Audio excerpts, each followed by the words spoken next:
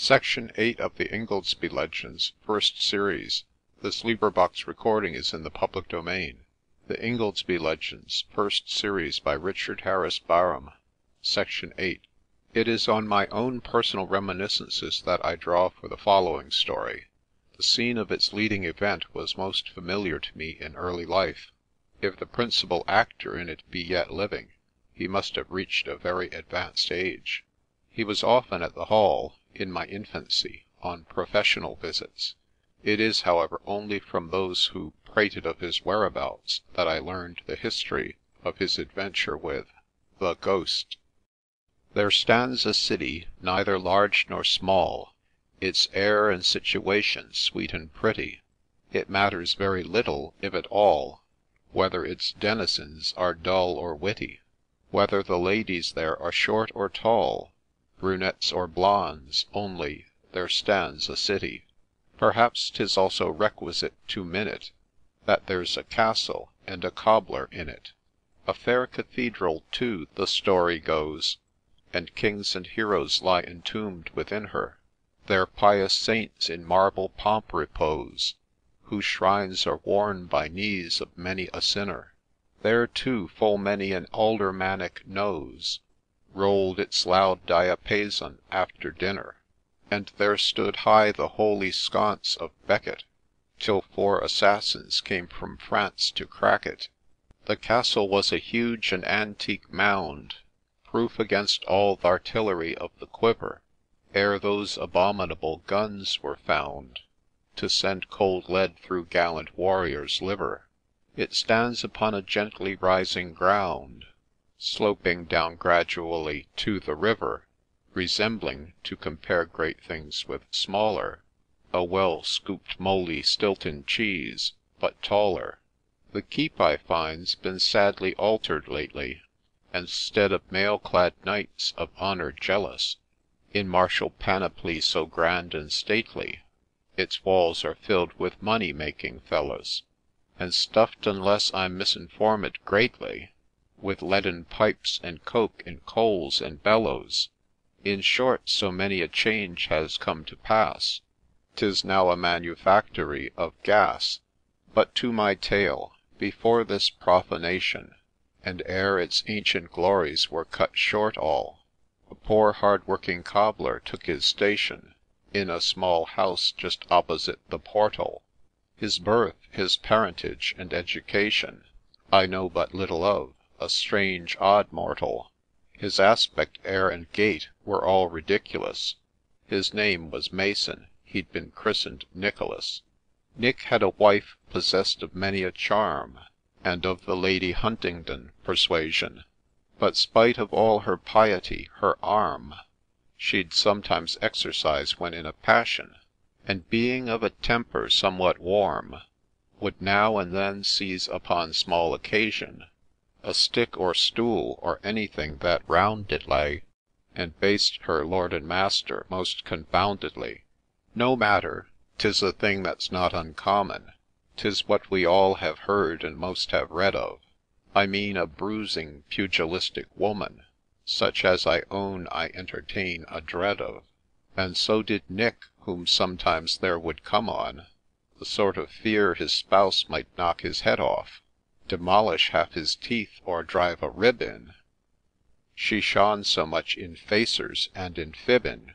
There's time and place for all things, said a sage, King Solomon, I think, and this I can say, within a well-roped ring, or on a stage, boxing may be a very pretty fancy. When Messrs. Burke or Bendigo engage, 'tis not so well in Susan, Jane, or Nancy. To get well milled by any one's an evil, but by a lady 'tis the very devil. And so thought Nicholas, whose only trouble, at least his worst, was that his ribs' propensity, for sometimes from the alehouse he would hobble, his senses lost in a sublime immensity of cogitation, then he couldn't cobble, and then his wife would often try the density of his poor skull, and strike with all her might, as fast as kitchen wenches strike a light. Mason, meek soul, who ever hated strife, of this same striking had a morbid dread. He hated it like poison, or his wife, a vast antipathy, but so he said, and very often for a quiet life, on these occasions he'd sneak up to bed, grope darkling in, and soon as at the door he heard his lady, he'd pretend to snore. One night, then, ever partial to society, Nick with a friend, another jovial fellow, went to a club, I should have said society, at the City Arms, once called the Porto Bello, a spouting party, which though some decry it, I consider no bad lounge when one is mellow. There they discussed the tax on salt and leather, and change of ministers, and change of weather. In short, it was a kind of British Forum, like John Gale Jones erst in Piccadilly, only they managed things with more decorum, and the orations were not quite so silly. Far different questions, too, would come before 'em, not always politics, which willy-nilly their London prototypes were always willing to give one quantum suff of for a shilling. It more resembled one of later date, and tenfold talent, as I'm told, in Bow Street, where kindlier natured souls do congregate. And though there are who deem that same a low street, yet, I'm assured, for frolicsome debate and genuine humour it's surpassed by no street, when the chief baron enters and assumes to rule or mimic thessigers and brooms. Here they would oft forget their ruler's faults, and waste in ancient lore the midnight taper, inquire if Orpheus first produced the waltz, how gaslights differ from the Delphic vapour, whether Hippocrates gave Glauber's salts, and what the Romans wrote on ere they'd paper. This night the subject of their disquisitions was ghosts, hobgoblins, sprites, and apparitions. One learned gentleman, a sage grave man, talked of the ghost in Hamlet sheathed in steel. His well-read friend, who next to speak began, said that was poetry and nothing real. A third of more extensive learning ran to Sir George Villiers' ghost, and Mrs. Veal of sheeted spectres spoke with shortened breath, and thrice he quoted Drelincourt on death. Nick smoked and trembled as he heard the point discussed and all they said upon it, how frequently some murdered man appeared to tell his wife and children who had done it, or how a miser's ghost with grisly beard, and pale lean visage in an old Scotch bonnet, wandered about to watch his buried money, when all at once Nick heard the clock strike one. He sprang from his seat, not doubting but a lecture impended from his fond and faithful she, nor could he well to pardon him expect her, for he had promised to be home to tea. But having luckily the key of the back door, he fondly hoped that unperceived he might creep upstairs again, pretend to doze, and hoax his spouse with music from his nose. Vain fruitless hope, the wearied sentinel at eve may overlook the crouching foe, till ere his hand can sound the alarum bell, he sinks beneath the unexpected blow. Before the whiskers of Grimalkin fell, when slumbering on her post the mouse may go, but woman, wakeful woman's never weary, above all when she waits to thump her dearie. Soon Mrs. Mason heard the well-known tread, she heard the key slow creaking in the door, spied through the gloom obscure towards the bed, Nick creeping soft as oft he had crept before, when bang she threw a something at his head, and Nick at once lay prostrate on the floor, while she exclaimed, with her indignant face on, "How dare you use your wife so, Mr. Mason?" Spare we to tell how fiercely she debated, especially the length of her oration. Spare we to tell how Nick expostulated, roused by the bump into a good set passion, so great that more than once he execrated ere he crawled into bed in his usual fashion. The Muses hate brawls, suffice it then to say, he ducked below the clothes, and there he lay, 'Twas now the very witching time of night, when churchyards groan and graves give up their dead, and many a mischievous enfranchised sprite had long since burst his bonds of stone or lead, and hurried off with schoolboy-like delight to play his pranks near some poor wretch's bed, sleeping perhaps serenely as a porpoise, nor dreaming of this fiendish habeas corpus. Not so our Nicholas, his meditations still to the same tremendous theme recurr'd, the same dread subject of the dark narrations, which back with such authority he'd heard. Lost in his own horrific contemplations, he ponder'd o'er each well-remember'd word, when at the bed's foot close beside the post, he verily believed he saw a ghost. Plain and more plain the unsubstantial sprite to his astonished gaze each moment grew. Ghastly and gaunt it rear'd its shadowy height, of more than mortal seeming to the view, and round its long thin bony fingers drew a tatter'd winding sheet, of course all white. The moon that moment peeping through a cloud, Nick very plainly saw it through the shroud. And now those matted locks which never yet had yielded to the comb's unkind divorce, their long contracted amity forget, and spring asunder with elastic force, nay, e'en the very cap of texture coarse, whose ruby cincture crown'd that brow of jet, uprose in agony. The Gorgon's head was but a type of Nick's upsquatting in the bed. From every pore distill'd a clammy dew, quaked every limb, the candle too, no doubt, en règle would have burnt extremely blue, but Nick unluckily had put it out, and he, though naturally bold and stout, in short was in a most tremendous stew. The room was filled with a sulphureous smell, and where that came from Mason could not tell. All motionless the spectre stood, and now its reverend form more clearly shone confess'd. From the pale cheek a beard of purest snow descended o'er its venerable breast. The thin grey hairs that crown'd its furrow'd brow told of years long gone by. An awful guest it stood, and with an action of command beckoned the cobbler with its wan right hand. ' Whence, and what art thou, execrable shape ?' Nick might have cried, could he have found a tongue, but his distended jaws could only gape, and not a sound upon the welkin rung. His gooseberry orbs seem'd as they would have sprung forth from their sockets like a frightened ape.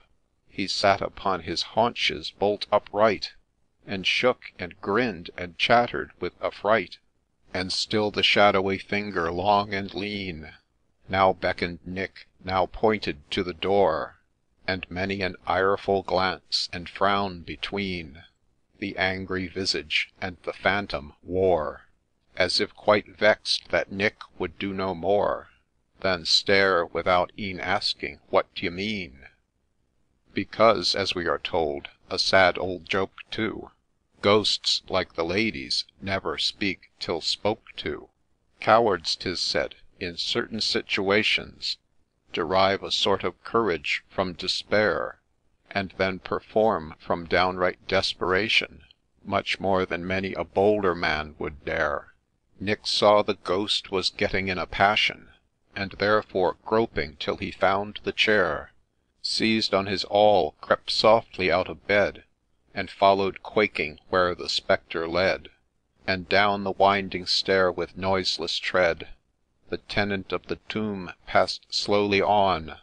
Each mazy turning of the humble shed seemed to his step at once familiar grown, so safe and sure the labyrinth did he tread, as though the domicile had been his own, though Nick himself, in passing through the shop, had almost broke his nose against the mop.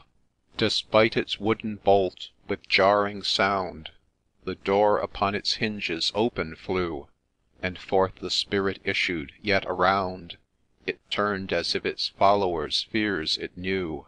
and once more beckoning pointed to the mound, the antique keep on which the bright moon threw with such effulgence her mild silvery gleam, the visionary form seemed melting in her beam. Beneath a ponderous archway's sombre shade, where once the huge portcullis swung sublime, mid ivied battlements in ruin laid, sole sad memorials of the olden time, the phantom held its way, and though afraid even of the owls that sung their vesper chime, pale Nicholas pursued, its steps attending, and wondering what on earth it all would end in. Within the mouldering fabric's deep recess, at length they reached a court obscure and lone. It seemed a drear and desolate wilderness, the blackened walls with ivy all o'ergrown. The night bird shrieked her note of wild distress, disturbed upon her solitary throne, as though indignant mortal step should dare, so led at such an hour to venture there.